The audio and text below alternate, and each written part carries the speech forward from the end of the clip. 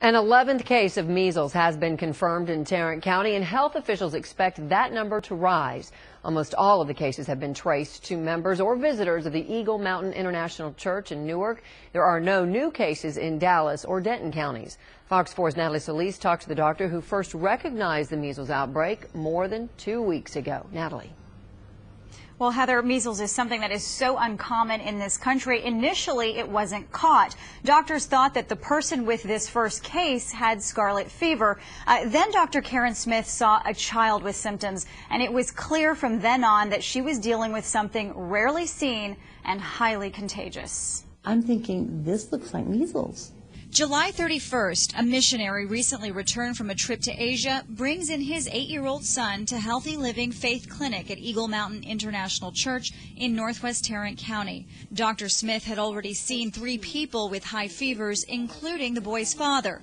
But the boy's case, the turning point. Textbook. I'm so grateful because I'm not an expert. I'm not an infectious disease expert. I try to be a good doctor. I thought, oh no, because now I know what all these other people had. The church, part of the Kenneth Copeland Ministries, doing what it can to contain the outbreak.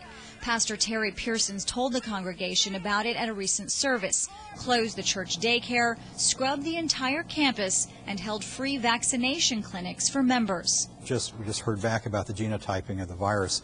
It is common in Asia for this type of measles, and that's the genotype that came back for this particular one, and that fits with the travel. A disease that's still common in Asia, but eradicated from the U.S. with a vaccine. Dr. Smith says she's seen at least 18 cases, more than the health department's official count of 11, since it takes longer to verify results. About half of the cases she's seen are kids.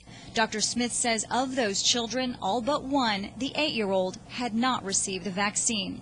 Turns out the 8-year-old and the adults who got measles had only received the initial measles, mumps, and rubella shot. If you only have 1 dose of MMR, you're not fully protected.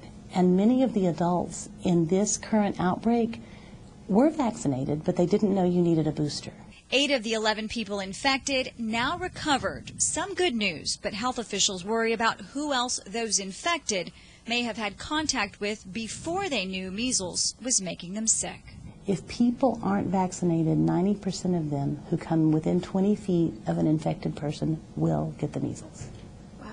It's a bad one. All right, well, measures were taken to contain this virus, but health officials are still concerned with school starting next week. They want to make sure that kids have all the proper vaccines. They are also alerting school nurses to be on the lookout for symptoms, particularly a high fever and a rash that starts around the head and then spreads down to the rest of the body. Heather? All right, so Natalie, you mean a big emphasis on getting the vaccine, but also on making sure to get that booster shot, the second shot. But what if you don't know if you've had the vaccine or the booster? Right. Well, Dr. Smith says go ahead and get the vaccine. If what we learned from this latest outbreak is that those people who did get the measles are primarily the children who were not vaccinated, and then the adults who had had the first shot but had not followed up with the booster. So, you know, when in doubt, Dr. Smith says go ahead and just get the vaccine anyway. Heather? All right. Natalie Solis live for us tonight. Thank you.